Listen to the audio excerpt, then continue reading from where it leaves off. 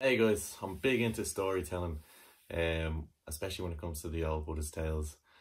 This little story is a theme about master and apprentice, and the master as a student who forgets his place at times and goes abroad and gets some more wisdom and returns back with the air of a master. And his master gives him a taste of you've a while to go yet.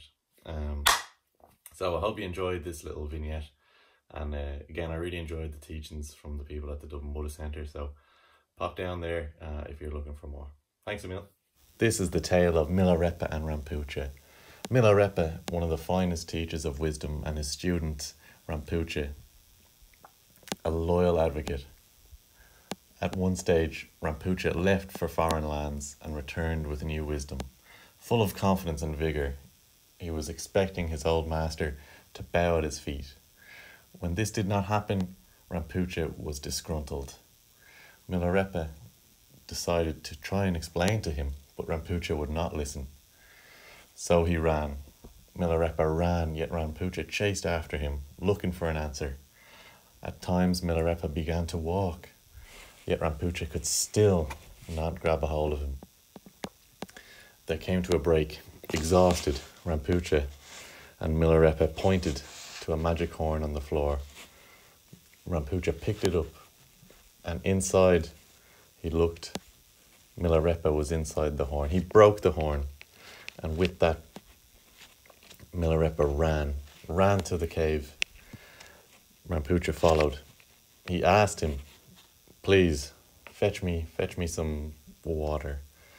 At this stage, Rampucha decided to employ new tactics, and he gathered some water. Though on the way, he stopped. Distracted by a herd of goats, he stopped by the river. On his way home, returning, he saw one of the books he had brought from the foreign lands being burned. Milarepa questioned, "Why did you take so long to return?" Rampucha could not take it at this stage, though this was the time where Milarepa showed Rampucha of his powers. He meditated, and the power of 100 Buddhas came from him. He began to levitate, breaking through the cave in the roof, walking on the sky and the waterfall. At this stage, Rampucha was in awe. Returning to the ground, Milarepa sat Rampucha down and said, "Go to the village, be a family man, practice the Dharma." And he returned his book that had been burned.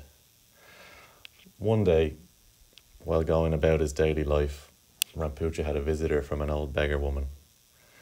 He saw the look in the eye, though he did not say anything. This was his master.